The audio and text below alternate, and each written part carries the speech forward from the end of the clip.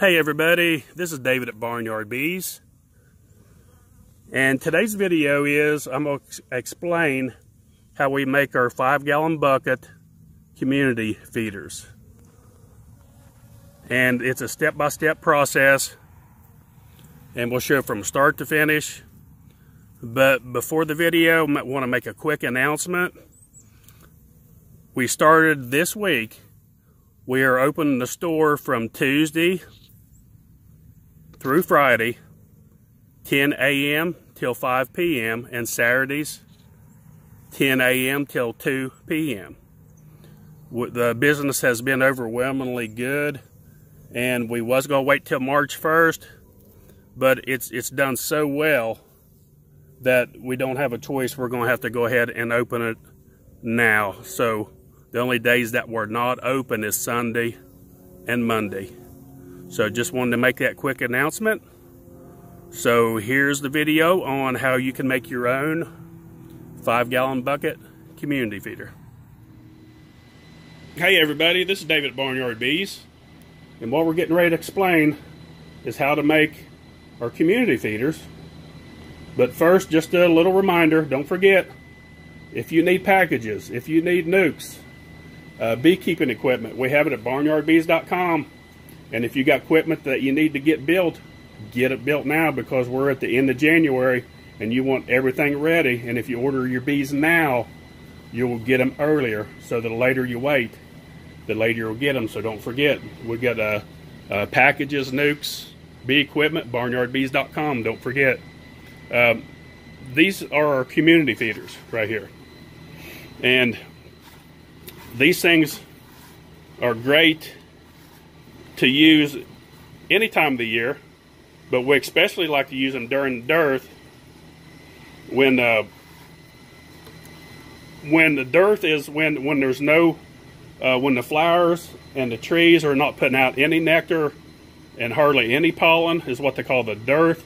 It usually, in our area in North Georgia, it's end of July into August, and everything's pretty much dead, and it's hot and it's dry, and the bees are looking for food, and there's just none out there.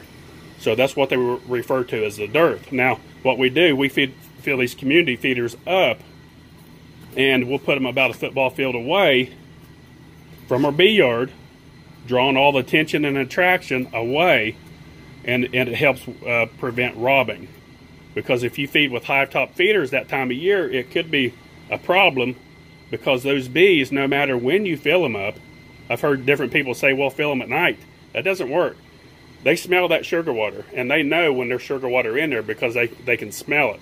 So, and even right now, we started this year, we're mixing a high concentrate of sugar with water at like 2.5 to 3 to 1 right now. We're mixing it really, really thick. So when you get days when it's warm, and we're also external feeding with pollen, that when these bees come out on warm days and do their cleansing flight, they'll also feed from their sugar water and from the pollen feeder. But what I want to show is how we make these. Now Jimmy's going to shine his light in behind. If you look, if you flip these over and look, they have little cavities down inside these buckets. It's about 1 inch down to the bottom. Now, if you drill a hole from the inside down towards the bottom, that will fill up with sugar water just shy of the top without running over. Now, it will run over at the very first, when you first put your lid on, flip it over, until it forms a vacuum. Once it forms a vacuum, it'll seal off and you won't have any more problems with it. So what we're going to show is how to drill these holes. Now, we tell everybody just to find the smallest drill bit you can get, and that's, what size, Jimmy? This is a 7/64. 7/64 is what we got in this drill. Now, first thing we do, we find the bell, and you do not drill in this port. So what you do, go around and put an X in it. We put one there, and we put one there, where the X is. So that way you won't drill through it, because if you drill through it, you're going to lose your sugar water out that hole right there. It's already a hole for where the bell is. So what we do, we go in, you can see the little squares when he puts the light behind it. it highlights the squares. So what we do, we come from here. This bucket is up right now, so remember that. So the bottom will be, the bottom of the sugar will be down here, and the top will be here. Now what we do, 1/3 of the way down, we'll put a mark. 1/3 of the way down. And then when it fills up with sugar, it'll go past that hole just a little bit. So that's why you don't want to drill the hole down low. So you want to drill it up towards what will be the bottom of the cavity. 1/3 of the way down. And what we do, we go around and put a mark on every port all the way around, and there's your eggs. And then what we do, we'll go in with that drill bit. Jimmy will demonstrate with the drill bit how we drill those. It's very easy. Be careful, do not drill all the way through and come out the other side. You got to stop at the cavity. Here's one right here that I messed up and drilled all the way through. You can take a hot glue gun and fill that up and it'll seal it off. So what we do is go drill through, push very easy, and as soon as you feel the resistance let up, stop. Because if you keep pushing, you'll go through that next wall, which you do not want to do. So he's just going to go through each one of those.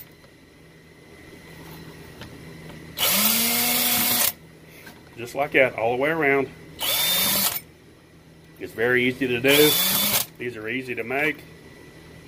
Just another tip from Barnyard Bees. We're out there trying to help out the new beekeeper, so check out all our videos. We've got a lot of videos coming this year, so don't forget to check us out on our YouTube channel.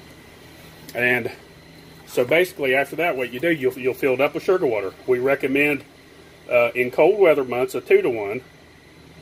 Extreme cold weather months, like dead of winter like now, 2.5-to-1, or even 3-to-1. Make it very, very thick. Because what it is, the reason you're doing this is because you do not want as much moisture in the hive, so you're trying to eliminate it as much as possible. So you make it a really, really thick, high sugar content. So now in the springtime, and like I've said in the previous videos, we watch out for the red maple.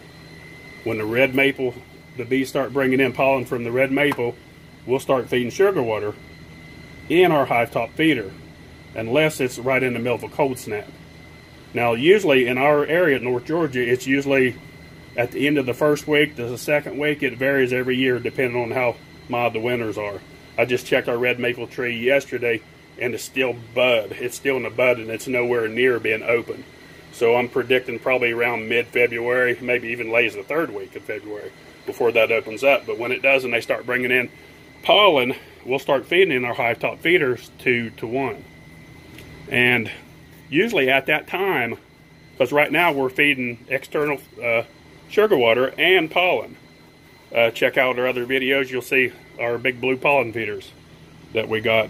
We also, if you need any of those, we got them at barnyardbees.com, and also the Ultra Bee that we use inside of the feeders that does excellent, and the bees love it. It's the best pollen you can get. There's nothing better than Ultra Bee. They've done a lot of tests and experiments on that, and they can't find one that's even close to Ultra Bee. So if you need any of that, barnyardbees.com, we got it. Well, that's about it for the feeder. So, how do you want to tell them about our new grafting we're going to be doing on our queens? Oh yeah, I almost forgot. We got a new bee out, and there's nobody in the world that I know has this bee, has this queen. What we did, we took a lightning bug and we crossed it with a honeybee. And these queens work night and day, 24/7. They fly out at nighttime and pollinate and bring in honey, and it's the best bee you'll ever get. Only at Barnyard Bee. That is a joke, folks. Heard that joke, and I never tell jokes, so I thought I'd tell one. Maybe some of you like it. But that's about it. Don't forget, check out our other videos. We got a lot of new videos coming out in 2019. Don't forget, click on the little bell. You'll be notified new upcoming videos. Don't forget, hit the like button, subscribe, and thanks for watching Barnyard Bees.